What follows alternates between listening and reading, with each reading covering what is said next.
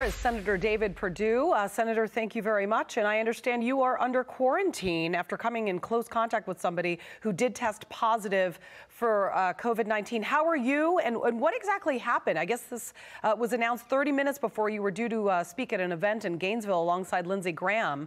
How are you doing? Hi, Julie. My wife and I are doing just fine. We tested negative, but we've been testing our team regularly here. We had our 100th stop road tour last night in Hiawassee, Georgia. We've had great response around the state, but we had someone test positive yesterday morning, and according to CDC guidelines and our doctor's recommendations, with an abundance of caution, we've decided to go into quarantine these last few days. It's terrible timing, but we are not going to miss a step, Jill. We're going to participate in all these events as if I were there. Yeah. Were you all wearing masks with whomever it is that you came in contact with? Oh, absolutely. I mean, we've washed our hands, watched our distance, and we've been wearing masks, following all the protocol. You know, this is just part of the year we've been in. But I want to go back to what I heard my opponent just say. He defined the problem, but he's never offered a solution for this COVID crisis. As a matter of fact, when he was pushed on it in a debate by himself, he said, well, I don't want to get bogged down in the details. As a matter of fact, when we were in the details, providing $47 billion for our state, which saved 1.5 million jobs, he opposed it at the same time that his father took a $500,000 loan to save his business. So the Democrats don't want to talk about the issues. They're really all about hiding the agenda that they're trying to perpetrate and distracting the voters from the real issues here. How do you feel this $2,000 stimulus check is going to possibly affect your campaign? I know that you and Kelly Loeffler are both in support of the president, but unfortunately, Mitch McConnell has other plans. He wants to lump this bill into multiple other issues when they would love this to just be a standalone bill so they could get it voted on and get those checks out to the American people. What would you like to say to the people of Georgia who are counting on that money? Well, first of all, this should have been done back in September. Those of us who fought for those and put those bills up knew we needed help back then when the first round of CARES ran out. Some $15 billion in the PPP program came to Georgia, and as I said, saved 1.5 million jobs here. We knew that in the fall we would need more help and try to get it. The Democrats had blocked it several times going into the presidential election. They didn't want to give President Trump a win. Now, we've been pushing in the last 2 months. We finally got a compromise. Certainly, we need more help than the 600. The 2,000, I fully support. The president's right. I support him in the Section 230. This is a big tech rein in. And then I also support the president in his requirement or request to get some sort of federal review of what happened in the November elections. Right. I'm just not sure if they're going to be able to do all of that at once. I mean, if you were to pull the stimulus relief checks and make that a separate issue, maybe perhaps there would be a fast track to getting those checks in the mail. But because they are lumped in with those two other issues, it may be a while, and the American people really don't deserve to have to wait another minute for this. I want to talk about some newly released polls. This one from JMC Analytics and Polling, which found that Warnock and Ossoff are leading over you and Senator Loeffler as early votes are cast. And we have a look at the Georgia U.S. Senate runoffs, early voting as of December 31st. In total, the mail-in ballots were almost 900,000. Total in-person early voting, almost 2 million, and total voted at 2.8 million. First of all, the whole mail-in vote thing was a nightmare during the election, which is why the president has been contesting a lot of those votes. But there have been poll watchers, as you know, double the normal amount. They've got some 8,000 poll watchers in the state of Georgia. Do you believe that this will be a fair election? Well, certainly it's going to be a tight election. As an outsider, I've never believed in these polls. They had me down 8 to 10 points in 14. We won by 8 then. We had me down 5 in November. We won against this Democrat by 2. As a matter of fact, 52.5% of Georgians voted against the Democratic agenda and John Ossoff in my race. So if we get our vote out on Monday, I'm convinced now with 8,000 poll watchers and we've got cameras on all the drop boxes, we're going to have as fair an election as we can. But we've got to make some changes in the state of Georgia. We have a double standard. If you vote in person, like most Republicans do, you have to have a photo ID.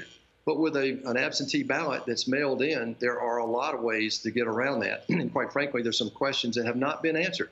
Some people talk about voter suppression in Georgia. This idea that we have a double standard where it's a signature verification, and there have been vagaries around that, Julie. Suppresses the vote of people who are trying to do it the right way. So we're going to get to the bottom of this, but in terms of January, I'm convinced that we have plugged a lot of the holes that might have been there in November. You've got a lot of big names coming out in your support headed to Georgia before Tuesday's election. The president came back from Mar-a-Lago yesterday. He plans on going to Georgia on Monday, a day ahead of the event. But you've got Pence, you've got the president, Nikki Haley, Lindsey Graham, Donald Trump Jr., Ivanka Trump, Senator Ted Cruz, Texas GOP chairman Alan West, and Congressman Dan Crenshaw siding for the Republicans. On the Democratic side, Joe Biden, president-elect, Kamala Harris and Stacey Abrams will all be headed to Georgia. This is a huge rally. I mean, if you look, first of all, at the side of the Republicans, huge rally to get you into that seat so that Republicans can control the Senate. Are you concerned at all that you will not physically be on the campaign trail, unfortunately, because of your forced quarantine here? And how confident are you that you guys are going to pull this out on Tuesday? We're winning right now. And the best example of that is, our best evidence of that is the November race itself. But, you know, we made 100 stops around this state from Hayhire to Hiawassee. We've talked to the people. We've taken our message to the people. And we've talked about issues. And we've talked about the importance of getting the vote out. We're going to get our vote out on Tuesday and win this thing. Because people in Georgia know, Joey, this is the last line of defense against this radical socialist agenda that the Democrats are trying to perpetrate. They're trying to hide it from the Georgia people right now, but that's not going to work. And so what we've done in the last 6 weeks is made sure people knew what was at stake. We have to protect what we've done in the last 4 years and make sure the Democrats don't come and put us back into the dark days that we saw during the Obama and Biden administration, when they gave us 8 years of the lowest economic output in U.S. history and really destroyed a lot of the foreign policy things that had been built up over 30 years abroad. So I'm confident we're going to get our vote out and do just fine on Monday or Tuesday. Good for you, and we'll look forward to watching. I want to turn to Jon Ossoff and your Democratic opponent's comments when he pushed back yesterday, as you probably saw in an interview with Peter Doocy here on Fox. He called your attacks on his ties to China and a Hong Kong company's payment utter nonsense. I'm going to have you watch this clip and then have you react. Are you concerned that through a payment to a well-known young Democrat, somebody linked to China or the Chinese through another company could be trying to influence you? Come on, man. You're a serious reporter. That's right. That's why he's asking the question. Your response. Exactly.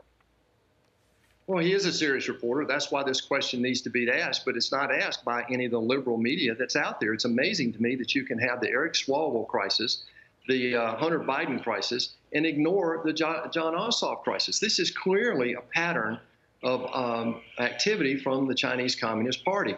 They identified Jon Ossoff after his 2017 attempt to run for the U.S. House and lost. They identified him as an ambitious young politician on the Democratic side that they probably could get influence with, so they hired him. And he worked for 2 years for this propaganda company of the Chinese Communist Party, Julie. And he hid it from the people of Georgia during his primary. He might not have won that primary had he fully disclosed that.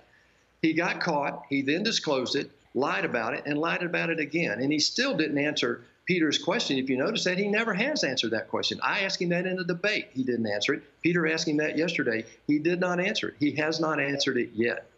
All right. Senator David Perdue, good luck to you and your wife, and I wish you all the health in 2021, and good luck on Tuesday. Thanks for talking to us.